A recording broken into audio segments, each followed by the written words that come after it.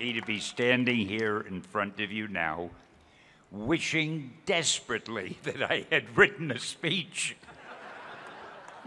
But all I can say is, I thank you from the bottom of my heart. And I've always wondered about that expression.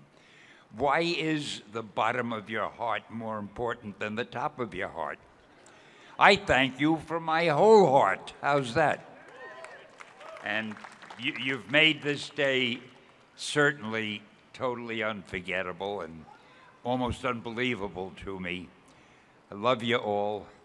Love the people who are up here talking. I hope somebody taped it. I want to find somebody who I don't like so I could play all those speeches for him. To the right, to the right, to the right. And always remember, make fine art.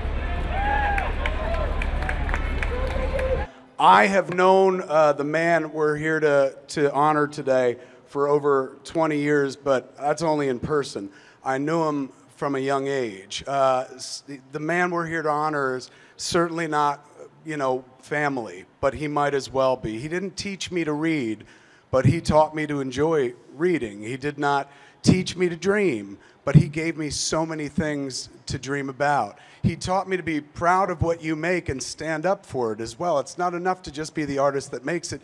Go out and champion it as well. Who will love it if not you first? He's not my father or my mother, obviously, but Stan Lee is a deep part of my DNA and genetics, and it's an honor to be here today to watch him involved with cement. I'm from New Jersey, and when we stick people in cement, it's way different. So this is an honor to be here, the Hollywood style, and see a man be honored for a lifetime of work.